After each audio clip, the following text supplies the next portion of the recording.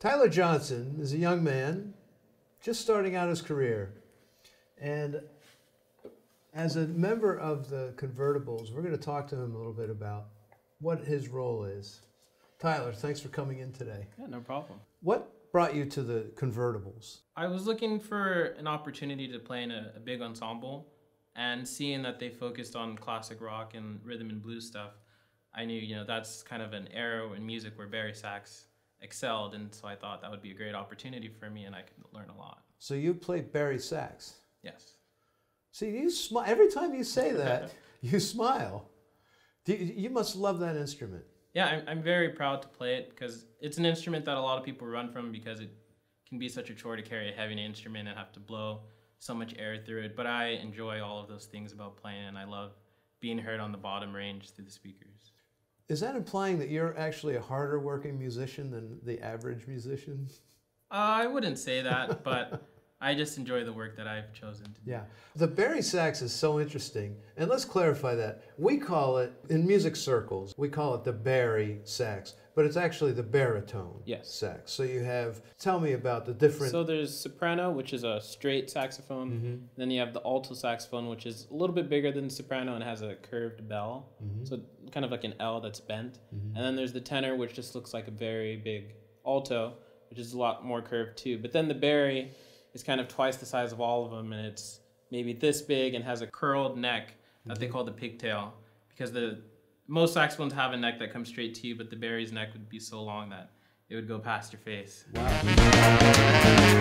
If you see me coming, baby, turn your light out and open your door. Oh, she right. Is the Bari Sax your first choice?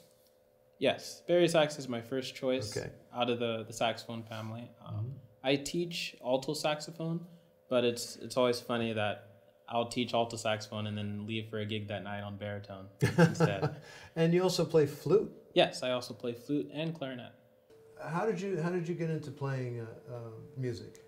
Well, as a kid, I knew I always wanted to play music, but music education, it was always, the schools I went to, they would always say, oh, you have to do it in 3rd grade, but I was in 2nd, or I was in 3rd grade, oh, you have to wait till 4th grade. So I actually didn't start playing until I got to high school.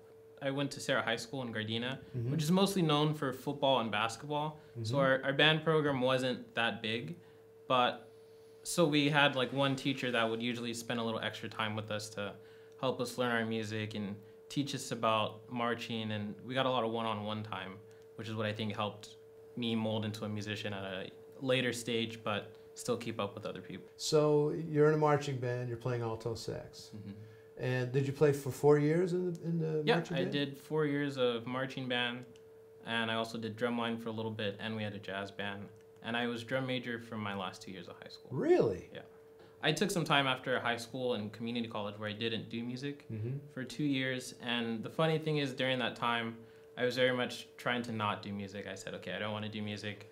I got into a school for aviation, and I was just going to go down that path. Wow. And then after 2 years, I said, I really miss playing music. So I got back into, they had a big band at El Camino College, and I tried that out.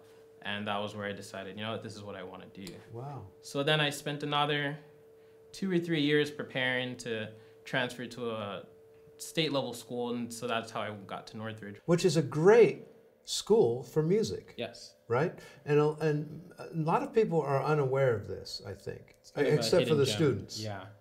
But it is really good. So what would you say is the most important thing that you learned at CSUN?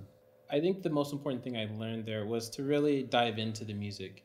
And the teachers there really inspire the students to take time to listen to an album 30 times back to back, constantly repeat it, get it into your head, hear every instrument, every nuance in the music, and learn how to learn a music and play it on your own.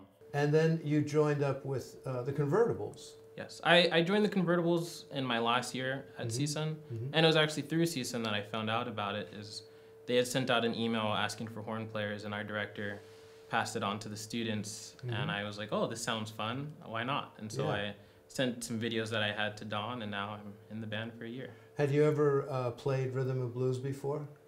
No, but I grew up listening to a lot of rhythm and blues stuff, so it's always been kind of at-home music for me whenever I play it. It's always very fun. Yeah.